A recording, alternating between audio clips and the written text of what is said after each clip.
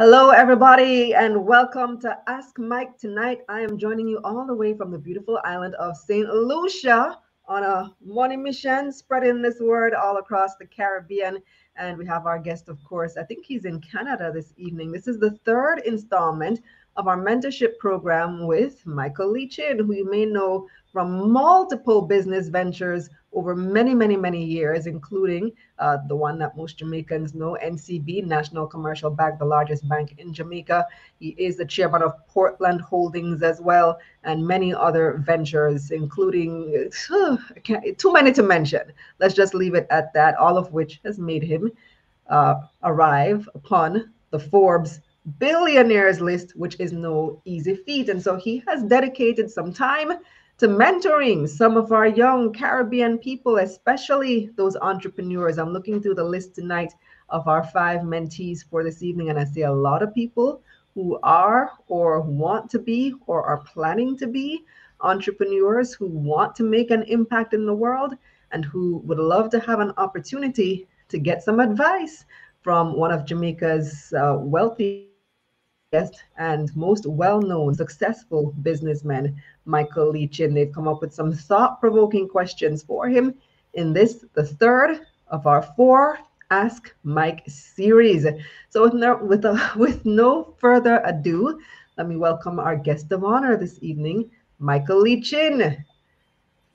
Kalila, good seeing you again. Yes, you got enough partying last week? Yes, we were. You look like you had a grand old time. It was fantastic that on Wednesday night. Yes, indeed. So just a few days ago. Are you back in Canada now, or are you still I'm back in Canada. Yeah, you look nice and warm and cozy in your sweater. All right. Well, before we go to our very first mentee, what we're supposed to do now? Yes, okay. Weekly webinars, masterclasses, and more. Let's learn a little bit more about the Money Mission.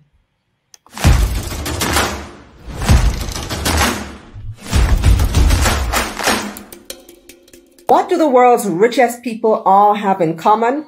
I'll give you the top 5 from the Forbes Rich List, and let's see if you can figure it out. Number 1 is Bernard Arnault, founder of LVMH, Louis Vuitton, Moet Hennessy. Number 2, Elon Musk, co-founder of Tesla and SpaceX. 3 is Jeff Bezos, founder of Amazon. 4, Larry Ellison, co-founder of tech giant Oracle. And number 5 is Warren Buffett, founder of Berkshire Hathaway. So it should be pretty obvious, right? They all founded or co-founded major companies. They're all entrepreneurs.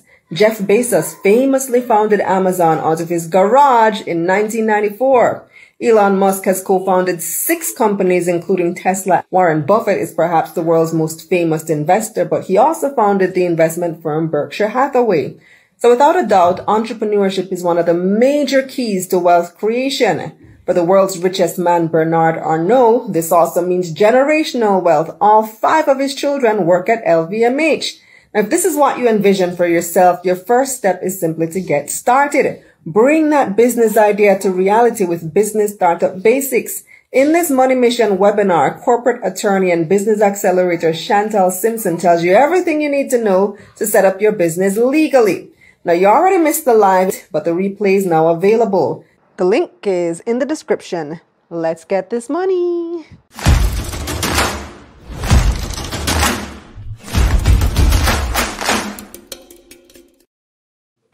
Welcome back. Welcome back. Well, we have our mentees on standby, waiting very patiently to get their questions in. So the first person I'm going to introduce this evening is Vinton Roberts.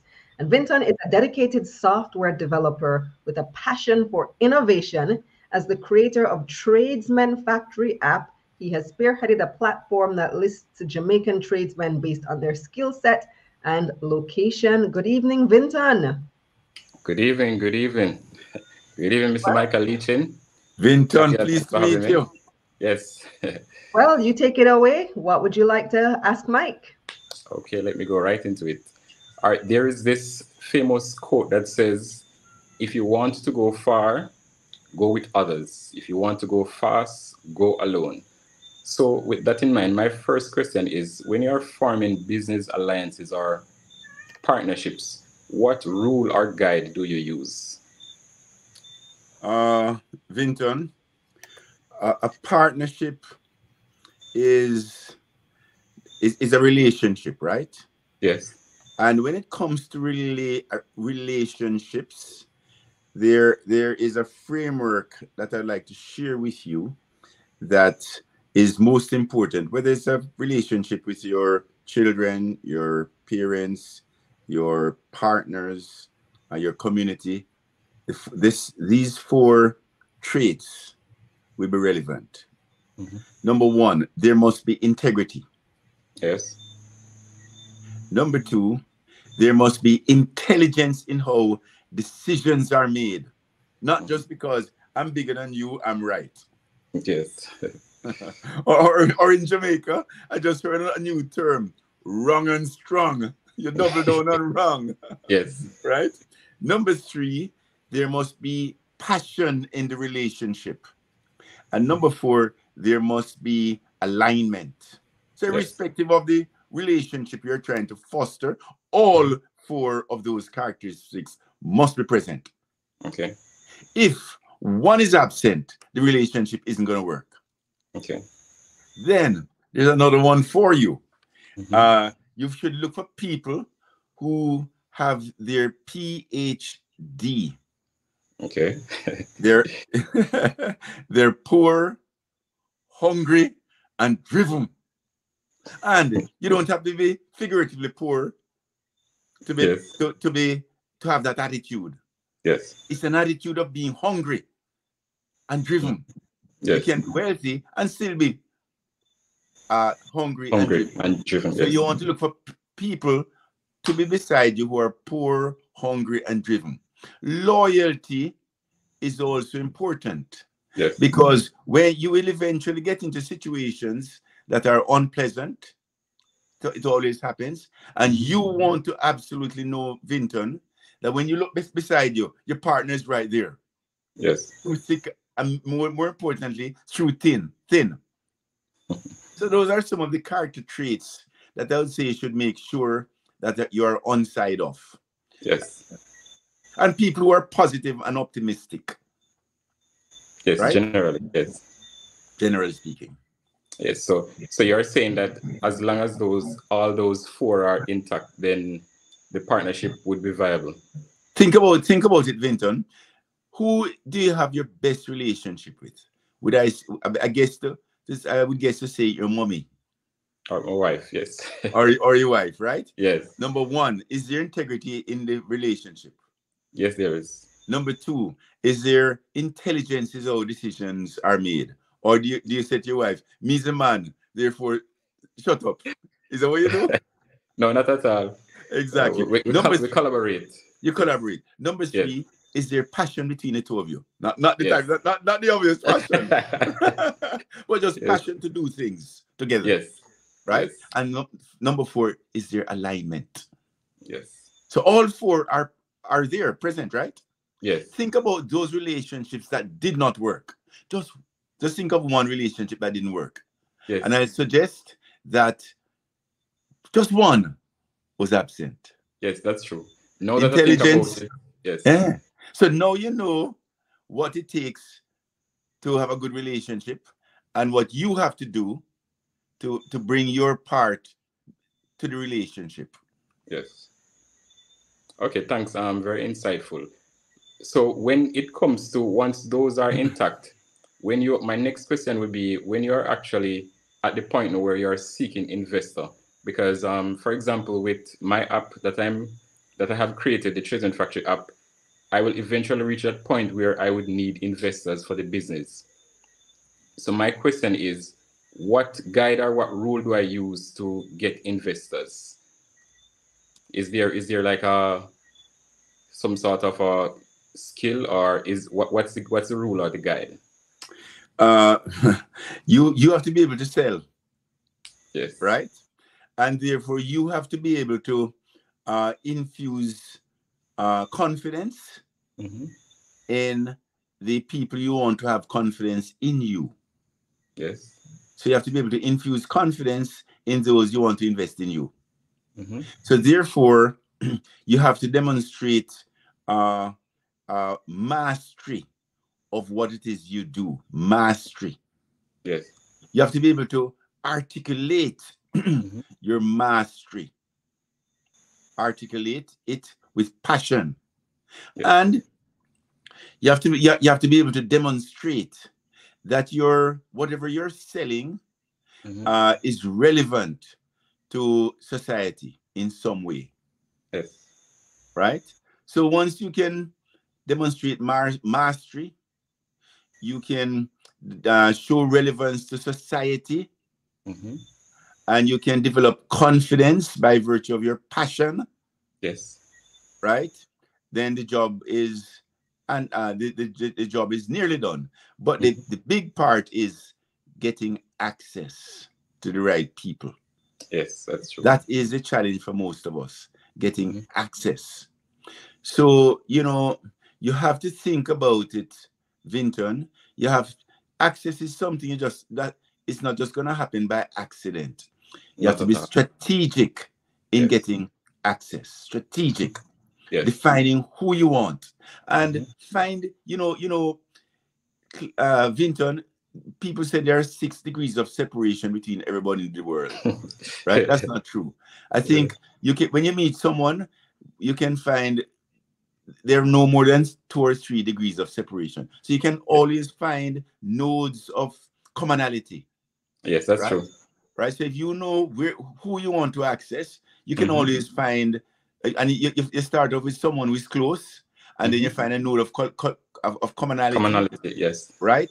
And then you show that, demonstrate to that person who has access to the one you Yes. really want, Yes. mastery, commitment, passion, and relevance. Yes. And once you can do that, that person whom you have access to Access to it. will will, if you can make that person feel The passion. confident, right? Yes. Is that is what the message that will be given. That's true. So not only do you have to concentrate on the words of what you're saying, the words you're Mm-hmm. delivering, but how are you making people feel? Because feeling is what will be much more memorable over the long run than the Yeah, that's true. content of your words. That's true. That's true. Yeah, that's very helpful because a lot of times you find that you may have the technical knowledge, you may have the skill, but when it comes to actually imparting that passion that is inside you to others, then that is where sometimes the challenge comes in, where persons may not able to make the connection with you and what you're selling or the business. So that was very good. So Vinton, just to summarize in terms of a framework that you can Yes. remember, Mm-hmm. whenever you have a project, Yes. any project, this is just a general framework now, including accessing capital, right? Yes. Uh, you have to have a strategy, Mm-hmm. right? You have to have Yes. an execution plan, Mm-hmm. and you have to have an advocacy plan. Yes. In any project you're doing, Mm-hmm. you have to have a strategy, Yes. execution plan, and an advocacy plan.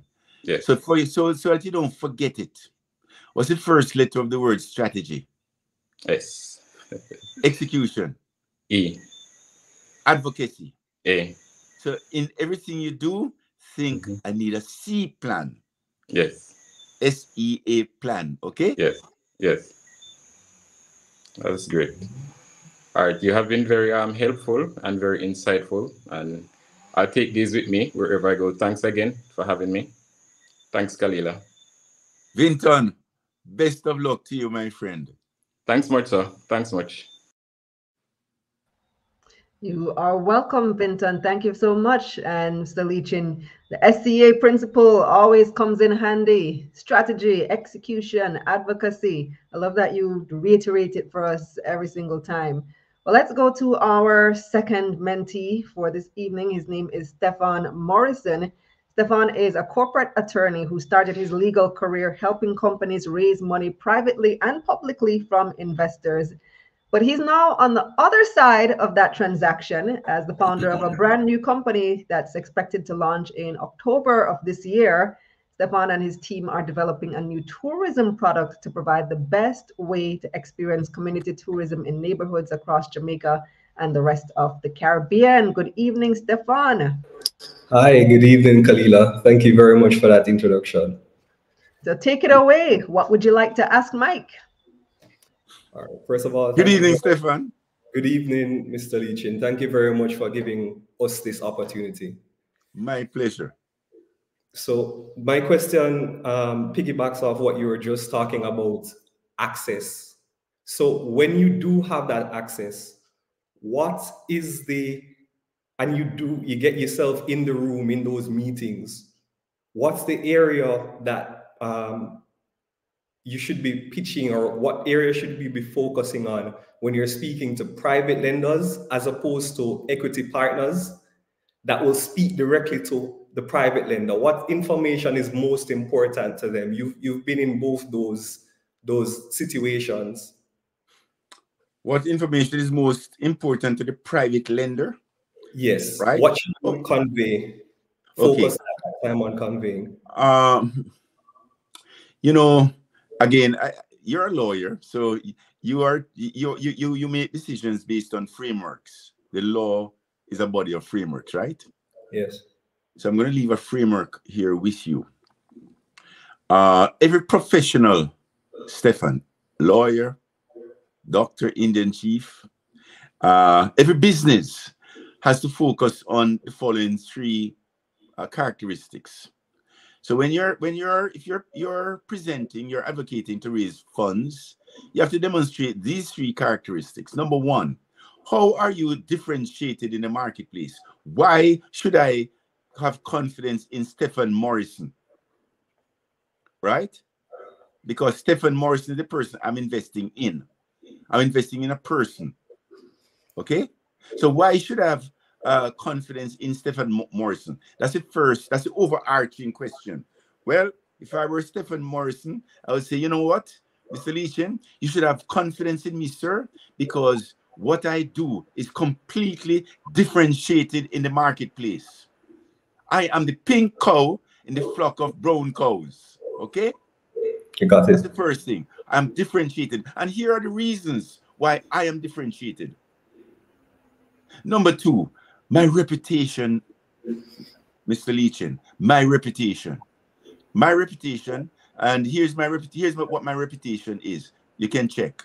Okay? So every professional, every business has to be focused on being differentiated, their reputation, and thirdly, Mr. Leachin, you're pitching me, Stefan. Mr. Leachin, here is how what I am. Here's firstly my services. Here are how my services are 100% relevant to you and can enhance your life. In other words, you have to address my needs articulately. So it's not what you want to sell, it's what my needs are. That is relevant to me. So if you always think about those three areas, those three things I just mentioned, Stefan, differentiation, here's where I'm different. Here's my reputation. Google me. Or call this person, call that person that you know, right? They'll tell you who I am. And thirdly, Mr. Leachin, here are the areas in which my services will address your needs 100%, sir. And then you get into it. So those are the three various headings. Any business, same things, same three characteristics that every business should be enhancing every day. Because over time, Stefan, they become commodities. So you always have to be refreshing all three. So as I piggyback to that question, do you have any tips about creating a winning environment when you do get those meetings? For example, if you're struggling to meet somebody in person, is that something that you should ensure that meeting is an in-person meeting and not go for the phone meeting if they're too busy? Is there some things that are your must when you are pitching?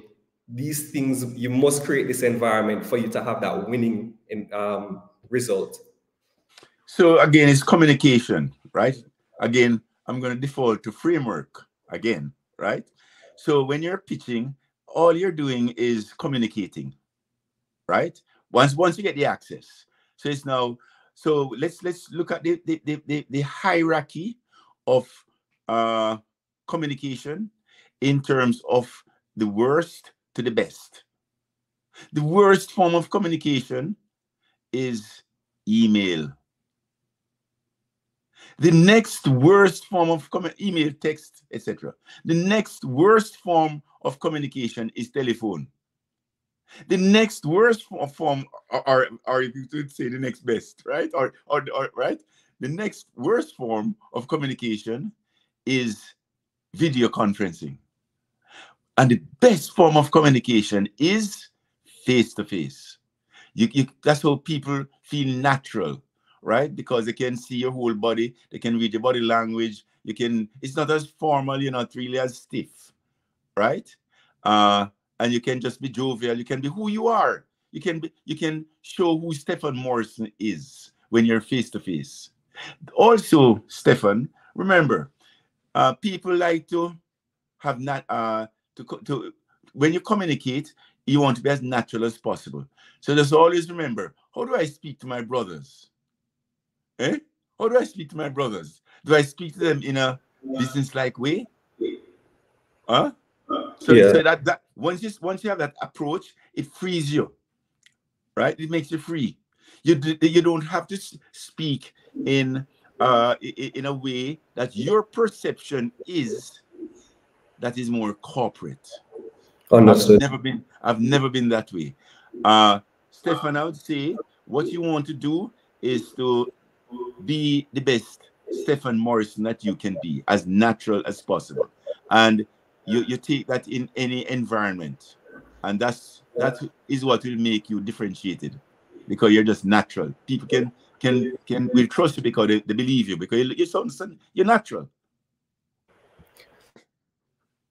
Very much, Mr. Lichin. I appreciate your advice and the time that you've given me. My pleasure. Good luck here.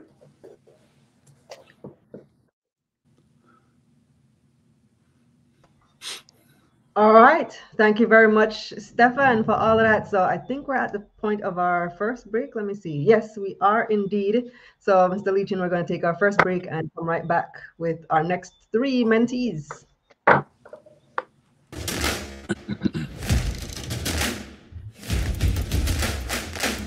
Attention! Are you struggling with money? Trying to figure out how to pay off your credit cards? Are you ready to learn how to invest and grow your money? I'm Kalila Reynolds, the Money General, and I'm on a mission to help you get better with money. Join me inside the Money Mission community, where I'll teach you how to manage money, make more money, and annihilate bad debt. Click the link in the description to sign up for your basic or premium membership. Let's get this money. I took Kalila's Investing for Beginners masterclass because I heard there was an IPO launching, and I just jumped right into it. Help me to know how to invest and the steps you can go to achieve your goals as well. If it is that y'all are interested in learning about investments or anything, I really suggest that you hop on that class, that masterclass, because the way that I look at money now and saving, I look at it different now. Kalila, you're the reason Merchant Brown started investing. Learn the basics about stock market investing today. Investing for Beginners is available on demand or with a premium membership to the Money Mission community. Join now at moneymission.mn.co. The link is in the description.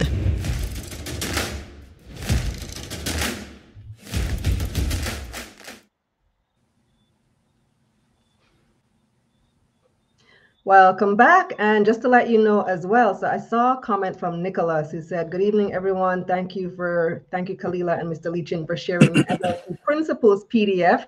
If you were here during round 2, you would recall that Mr. Lichin said that he had compiled a document called Principles. Well, your wife actually did it. Your wife, Sonia, because she's listened to you with all your acronyms over the years, the SCA and I can't even remember all of them. Your keys to wealth. There's so many of them, and so she's compiled them all into a PDF called Principles. And I've put the link in the comments for you to go and get your copy of Michael Leachin's Principles. It's not a book, but it could be a book. The framework is there for it to be converted and developed into a book. So it's a PDF with a list and a compilation of all of these wise sayings that we've been getting over the past several months and over the past many years by Mr. Leachin. So the link is right there. You can go download MLC. That's what we call you. Anybody else call you that? MLC? Yeah, that's what they refer to me. They don't call me that into my face. They just refer to me. Exactly. But so the word gets around. The Download Principles by Michael Leachin. All right, so let's get to our next mentee. Let me see who it is. That is going to be Calvin. So Calvin Wright is the next person who is ready and waiting to ask Mike. Calvin is the founder of GradQuo Educational Services and its nonprofit subsidiary CSSP, that's short for Caribbean Summer Schools Program. Calvin is committed to transforming education in the Caribbean. So Calvin, it is your turn to ask Mike. Thank you so much, Kalila. So just to add that, I'm also wrapping up a PhD in finance right now in the US. And so I'm also involved in education, just academically, but also as a business. And so one of the biggest challenges I think in education, particularly in funding for education, is just that, is its funding, right? And trying to align the interests of donors with nonprofit initiatives. And so my first question would be, Mr. Leachin, how do we, as an educational consultant, for example, strategically align nonprofit initiatives with for-profit ones in order to attract donors? And so I think that is most relevant in spaces like education and research, where it benefits us as a whole, in Jamaica. And so I think anything that benefits Jamaica benefits all of us. But then there's also an issue of funding, and resources are scarce. And so any advice on how to align the interests of for nonprofit initiatives with for-profit ones? Well, I guess you have to look the obvious the obvious path would be to first find foundations that are focused primarily on education, right?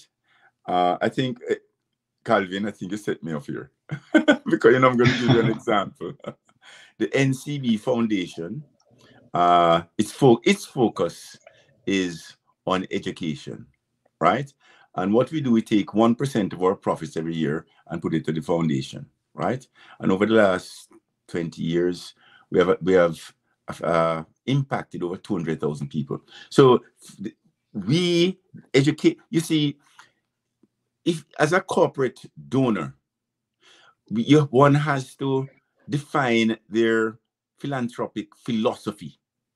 If not, you'll be just giving money all over the place without any rhyme or reason, and you will not make an impact. Therefore, we have decided that education, because education is really the enabler and facilitator for growth and human development, right? And prosperity and fulfillment. It's a passport. So that is where we have always focused on. So in terms of your first job will be to just do the work and get a universe of companies whose foundation would be focused on education, given that that is your area of interest. So just to follow up on that, I think that's great advice. So that's something I personally tried to work on. So just to follow up on that, so what is your advice? The person I try to work on, what do you mean? What? So making sure that I have a universe of companies whose interests also align with the interests of the business at heart. And so the business that I'm interested in is helping high school students conduct research at the frontier of many different disciplines, right? And so in doing that, though, I've experienced failure. And so my follow-up question is, for example, you mentioned the NCB Foundation. We did actually reach out to that foundation, but then, when you experience failure with something like that, it's very difficult to kind of pull out a balance sheet, an income statement, and kind of show numbers. And so it's really, to your previous point, talking to somebody else, selling a vision. And so how do you, at what point do you give up, with nonprofit initiatives? Because at the end of the day, I think non-pecuniary returns to investments can only do so much, and the development story matters only so much, and to the extent that it benefits, people in financial terms. And so, in terms of failure, how do you navigate that environment? So, firstly, the first question I think was, how do you know when to give up? Yep. that is the first question, right? Mm-hmm. So you may not have any choice in that you may run out of money, right? So you have to give up. Mm-hmm. Yeah. Or if you still have some money, Calvin, you just have to go back to, am I being, I may be relevant to myself. I may think I'm relevant. Mm-hmm. I may think that what I am doing is relevant, right? Mm-hmm. But if I have seen 100 people and they tell me the same thing, probably I should reassess what I'm doing, or probably I should use a different approach, right? So in terms of the first question, how do you know when to stop when you're out of money? Or on reassessing what you're doing, it may be that it is an interest to you personally, but you haven't found alignment with prospective investors. Mm-hmm. Then you have to really pivot. What was the second question again? So just dealing with failure in general. So Dealing I think the with funding failure. game. Yeah. Mm-hmm. Huh, dealing with failure. All right.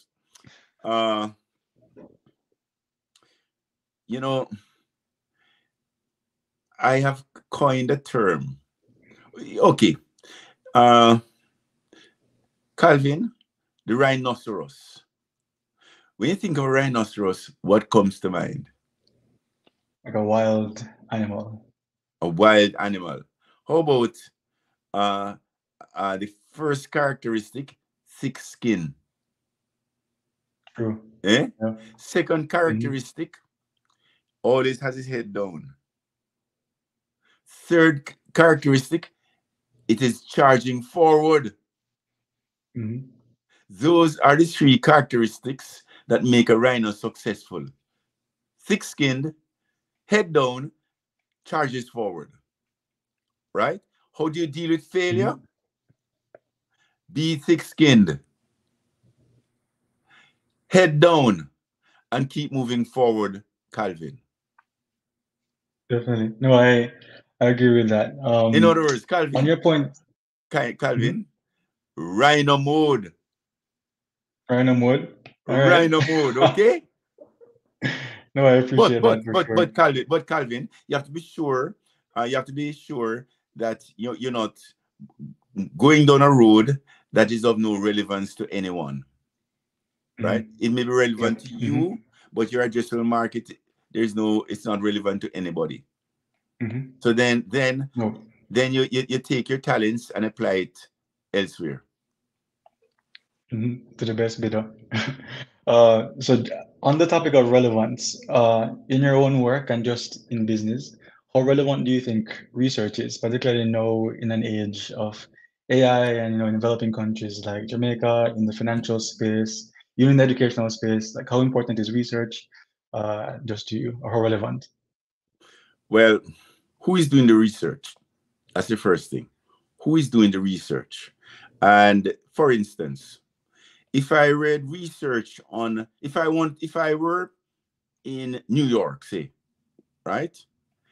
And I wanted to invest in Jamaica, what would I do? I'd look at the World Bank report on Jamaica, right?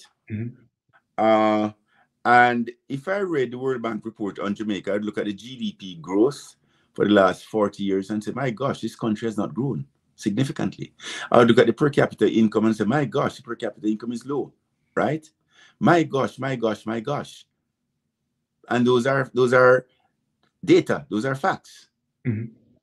Now, you probably would overlook Jamaica, right?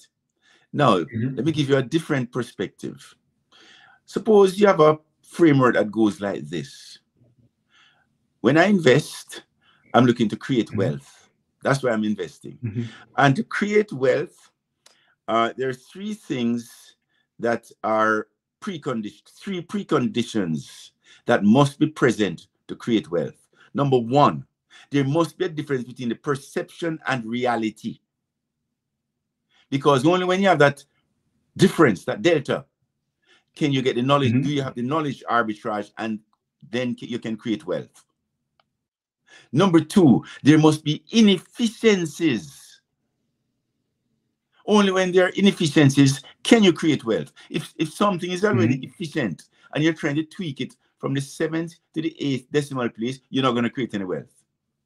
And number three, there must be a lack of capital. Because only when there's a lack of capital can you create wealth.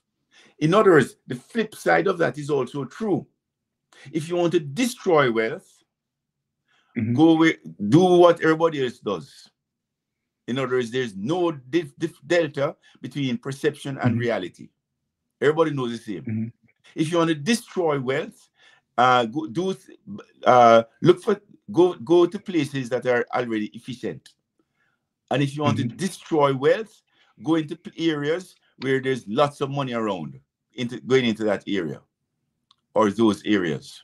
All right? In other words, the flip side of what I said initially about in terms of people reading the World Bank report and assessing Jamaica, and said Jamaica is ugly as far as wealth creation is concerned, investing is concerned. But with the preconditions I just mentioned, perception versus reality, that delta, there must be that delta. Secondly, there must be inefficiencies. And thirdly, there must be lack of capital. Those are ugly characteristics, right? So you should, wealthy people they don't go hunting for pretty. They go hunting for ugly and make ugly pretty. That's where they create wealth.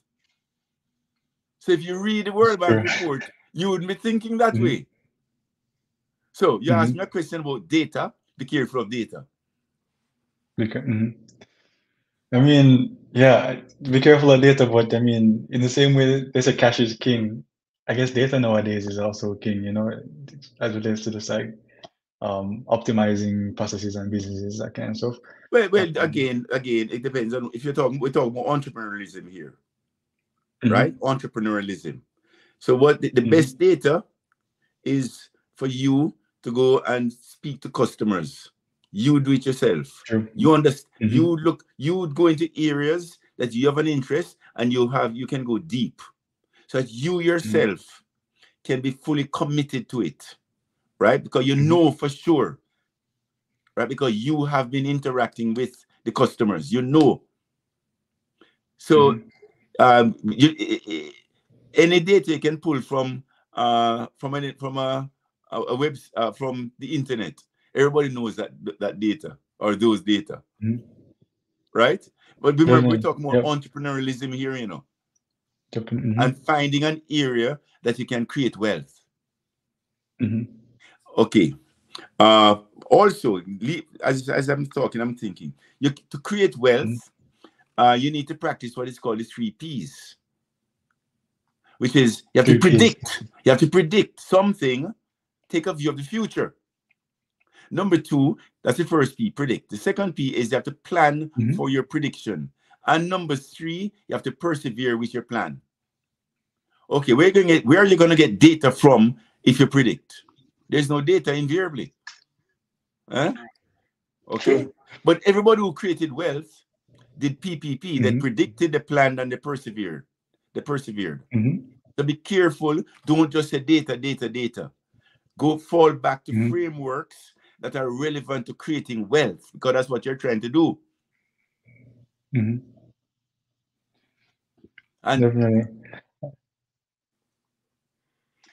Yeah, no, I think that wraps up all my questions. So great, you know, just getting to hear your advice on just research, educational space, nonprofit investing, that kind of thing. Yeah, I really appreciate it.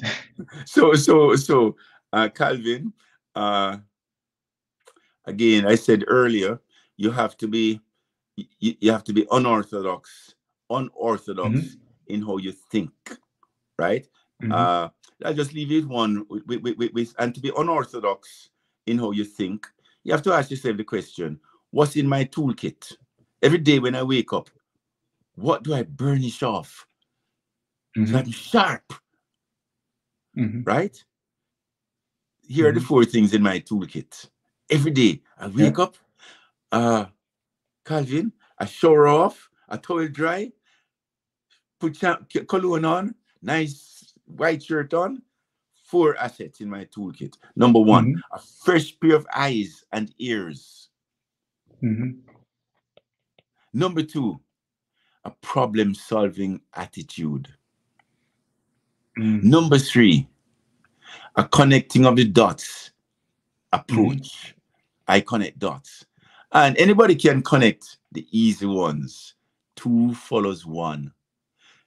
B follows A. How about connecting a concept you learned in chemistry with business, with HR in business? How about doing that? That's a little bit more difficult. Atoms, you know, yeah. Eh? Like we're all connected somehow, you know, I get it. Therefore, these connecting disparate dots will require you to think, and most people don't think. So I connect dots. And fourthly, the 4th asset in my toolkit is I align with people.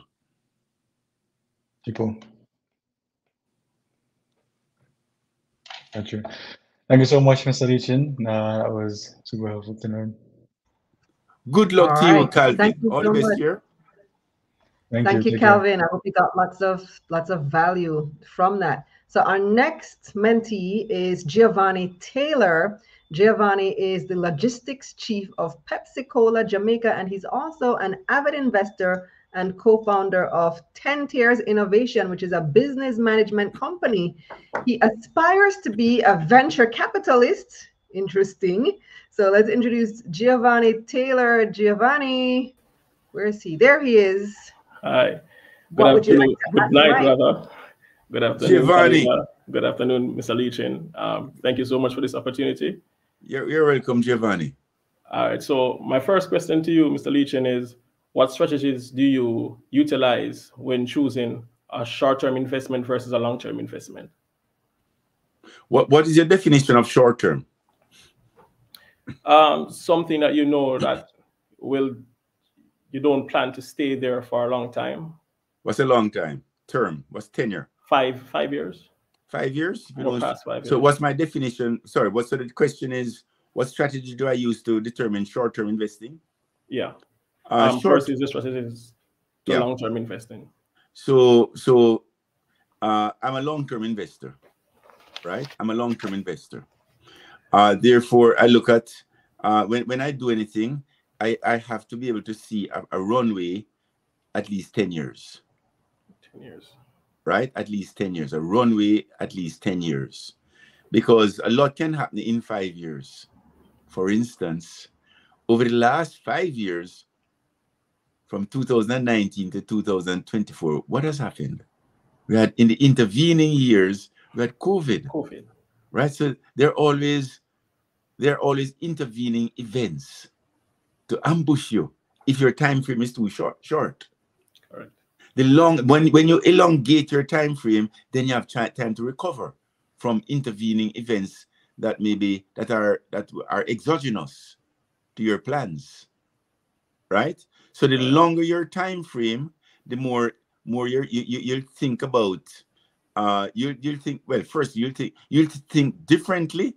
When your decision making tree, Giovanni, will be a lot different when you think long term versus short term, right?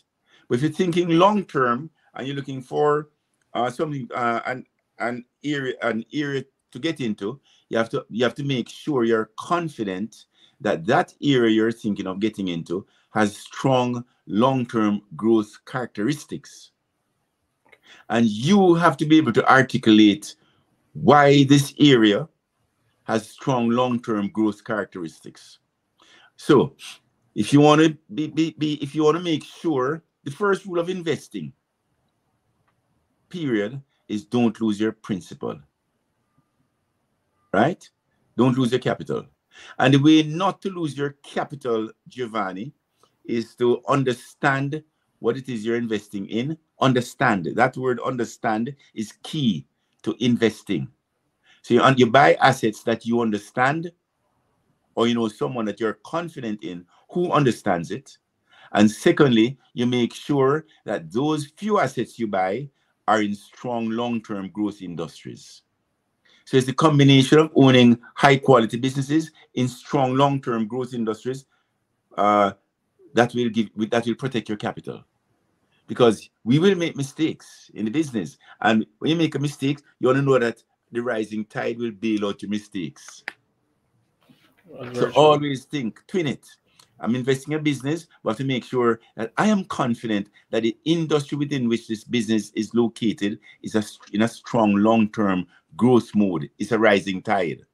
So why am I so confident that this industry is a rising tide? So not only do you have to study the particular company, but you have to be confident about the particular industry within which that company is located. It's both that will protect your capital. Okay.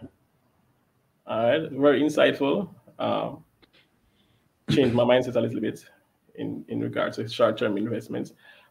There's a saying, you know, the bigger the risk, the greater the return. But what are some investments that have limited risk with a reasonable return over time? Again, limited risk with reasonable return. Again, remember I went to the 3 P's? Yeah. Predict, plan and persevere. So you need a mechanism for predicting, right? You need a mechanism for predicting. So one mechanism would be demographics, right? Another mechanism would be I'll give you 2 areas in which I am particularly focused on. The 2 areas would be the treatment of cancer, oncology, using nuclear radioisotopes to treat cancer at the cellular level, not just blast the body, but going straight for the cancerous cells and zap them. And only those cells. That's called TRT, targeted radionuclide therapy, which is what is now displacing traditional chemotherapy and radiation, external beam radiation therapy. So that's one area, because a strong long-term growth industry is cancer, and hence oncology, right? But you know, I have to look at within oncology, there are 2 modalities. Number 1, external beam radiation, which is brutal, and chemotherapy, which is also brutal. But now there is TRT that again is targeted as precision oncology, and that is every day there's an increasing menu of cancers that are being treated with radioisotopes. So that's one area that I am particularly interested, because I know because of demographics, because of the bad food we eat, etc., more and more cancer will prevail. It's a strong long-term growth industry. The second area of growth is the following. Every country would have signed up in Paris Accord 2015 or COP 20 to become carbon net zero by 2050. But to become carbon net zero, you need nuclear energy at the center of your energy mix. So the energy mix for countries today could be described as a hub and spoke model. At the hub, you have fossil fuels. That's today. The spokes are renewables. Fossil fuels have some wonderful properties, like they're always on, highly scalable, and high energy dense. But one big problem, dirty. Okay. So we need to, there's an existential threat because of fossil fuels. So what we need to do is remove that hub and replace it with another energy source with the same positive characteristics, always on, high energy dense, and scalable, but clean. And the only such source is nuclear, right? So we know countries have signed up to be carbon net zero by 2050, countries and industries So that there is a shift happening now in terms of the energy mix. And there's a saying, whenever there is a shift in the dominant source of energy, there's also a shift in economic power. So right now there's a shift happening. So there's a shift happening in economic power right now. England became a superpower because of coal. Then Venezuela, the UAE, Saudi Arabia, United States, Canada, etc., Norway became powerful because of fossil fuels. Right? So there's no shift away from fossil fuels to nuclear. So the question, sir, is that is an inevitable. That's not, there's no if, ands, or buts. It's an inevitable. So that's one way of predicting. In this case, it's a low risk. So but you start off by saying high risk, high reward. Being early in a space that's going to be predominant in the future, that's not high risk. It's very low risk. And that's when you make a huge uplift in value. So it's that risk reward. You don't be too pedantic about it or cliche about it. If you're early in a space and you buy high quality businesses, the underlying tide will be huge, right? And we just lift your boat rapidly if you're early. So PPP, predict, plan, and persevere. I just gave you 2 examples. Okay, thank you so much, Mr. Leachin. This has really impacted my approach and mindset towards investing, and I am now I'm going to now try to be early going forward and predicting what's to come. So thank you so much. Planning for your prediction and persevering. Thank you so much. I really appreciate it. My pleasure.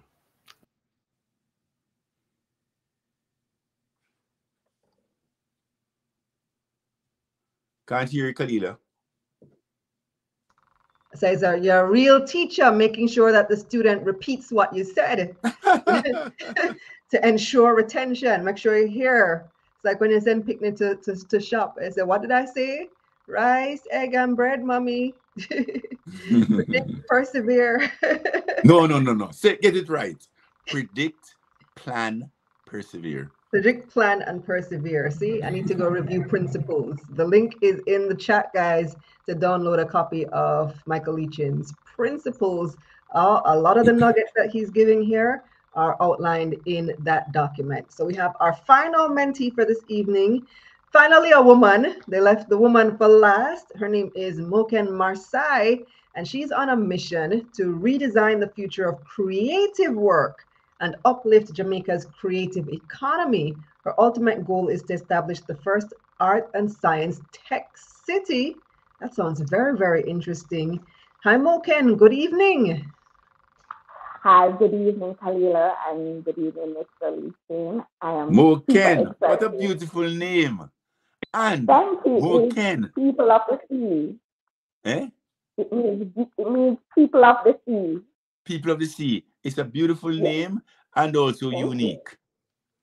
Yes, thank you. I've never heard of a Moken before. You're the first. I'll probably only be the only first. So my question is, so I recognize that there's a need for a shift from a top-down approach in innovation. And seeing that I want to design this city, how would you advise involving not only creative, but also the public and private sectors in shaping the future of creative work when there needs to be a complete shift on how we approach problem solving? So the question is, how would I advise what? How would you advise involving the not just the creative, but also the public and private sector in shaping the future? Okay. Mm-hmm.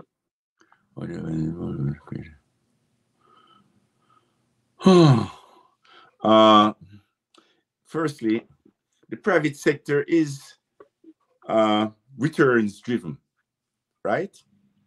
The private sector is returns driven. And the private sector they like to minimize their risk. So things that are too new, right? They'll just tiptoe in. They won't go in. They won't dive in. They may throw you some crumbs because they're trying to minimize risk. Okay. So to get development going in areas that, given that you have developmental funds, public developmental funds, that would be funds that are willing to take higher risk than the private sector is willing to take, just to get a sector catalyzed, right? So the question is, how would you advise involving not just the creative but also the public? So I would firstly start off with finding developmental funds that are interested, whose mandate would be aligned with mine. Right? That would be, I would think, that would be the approach I would take. Private sector, it's a long shot because that's a green field and it's way out there. It's way out there in terms of being able to see cash flow coming back. But a development fund organization would take a different perspective. Thank you for sharing that. I have a follow-up question. As you mentioned before, whenever you want to make a change or innovation, there calls for new ways of thinking. And when you have such a big idea that not only requires capital, but also a change in how people create and innovate, how do you even start the journey of telling the story and capturing the hearts and minds of people when it's so far off in terms of what the vision is and how you can really make it happen? Well, that's advocacy now. That's advocacy. And if you're looking at the continuum, the bookends, right? You have chosen to go to the extreme of the bookend, which is distant, trying to have people see into the future. It becomes very intangible, right? It becomes very intangible. People will have difficulty doing that because there is no track record, right, of it being done, right? There's no track record, and we always like to know, so who did that before me? Or who did that before you, right? Show me some track record, or tell me a reason that is very compelling, that I can feel it, see it, touch it, smell it. It is so compelling, right? So it's if the more arcane, distant, intangible the idea is, the more compelling you have to be to build confidence. So Moken, if I were starting off as an entrepreneur again, I would not go so far out on the spectrum that I would be limiting the universe of people who would be interested, right, in investing in me. Right? I will be starting off building a track record, but not so far off on the continuum. Right? Would that be your first node of connection in terms of finding the smallest idea that you have and then building from there to the exactly. Exactly. So people can say, well, I can see what Moken is saying now. She has a track record. She pushed the envelope. Initially, it was totally outside of the box, but not so outside of the box that became very intangible. I could see it, I could feel it, I could touch it, right? And Okay. she executed on it. So now Mm-hmm. Moken has a tracker. So now she can go one concentric circle more out on the continuum of Okay. intangibility, right? So start with what's familiar and then build it out. Exactly. And not Okay. necessarily Well, what is familiar. See, not necessarily what is familiar to the point whereby you're going to be like everybody else. But start with, right. but you have to develop a track record, Mm-hmm. and you know where you want to go, right? Mm-hmm. But you have to start with baby steps, tangibility, Mm-hmm. but pushing the envelope. And then once you are successful at that, then you have the right to go back and say, look, let's take the next step, which is a bigger step. Okay. Okay? Awesome. Thank you. I guess I'm on the right track then because I'm on my baby step 1 right now. So it is perfect. Thank you for sharing these insights. And I'm Moken, really grateful. what Yes. did you hear? What did you hear?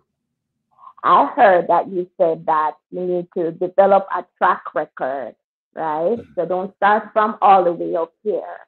Build a track record with one, two, three, four things. So when you get to there and you're communicating with people, you can show them what you have done and that you can give them a compelling story and tell your vision make it more tangible for them. Yes, Ms. Moken. Okay. Yeah, All that's right. it. Yes, ma'am. Awesome. All the best to you, Thank Moken. you. Thank Okay. you.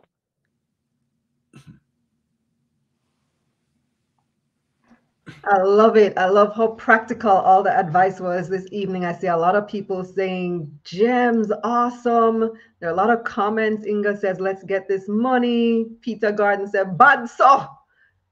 Whoop. We have a lot of people respecting it. Nicola saying the 3 P's, 100. Carl says, great insights.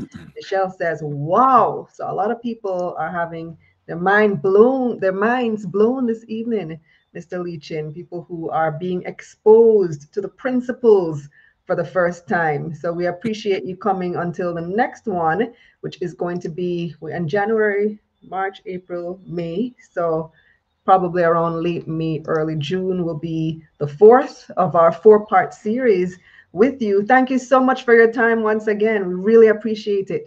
My pleasure, Kalila. And hopefully it was added to our young entrepreneurs, leaders of the future. And what you're doing is fantastic, Kalila. Congratulations. Thank you. Thank you once again. And I hope to see you at Money Week later this year, but we'll talk later. All right. You're always be selling. Okay. All right, Kalila. Well, the Good for members you. always ask. Usually they ask because they're the ones who got you on the show to do Ask Mike. Remember, it was on Taking Stock. They asked you to do a mentorship and you said yes. And then last time you were on, they asked you for principles and you said yes, and we provided it. So this time it's my turn to ask. All right. Okay. All right, Kalila. You take care here and You good luck too. to you. Thank you so Blessings. much. Bye, Thank you Kalila. so much. Awesome. I see some of you had questions in the chat as well. Make sure that you sign up for the next Ask Mike, which will, so it may be our last because when he committed, he said he would do at least 4. So who knows? Maybe he decides to continue with it after the 4th one, but the 4th is what we have committed to. So make sure that you sign up for the next Ask Mike, get on the mailing list, and of course, download a copy of MLC's Principles. The link is right there in the chat, and I'm going to put it in the description as well. Let me see here. I think I have a message. Yeah, thank you to all of our mentees who joined us this evening. Moken, Giovanni, Calvin, Stefan, Vinton. You guys asked some great questions and really brought out the practical experience from this one of Jamaica's most renowned businessmen. That's where we have to leave it. Thank you all once again. Remember to join the Money Mission community. The link is in the description. Tomorrow evening is Taking Stock. So I'll see you then actually, not me. We have a guest host tomorrow. Surprise, surprise. You'll find out who it is tomorrow at 8. Let's get this money.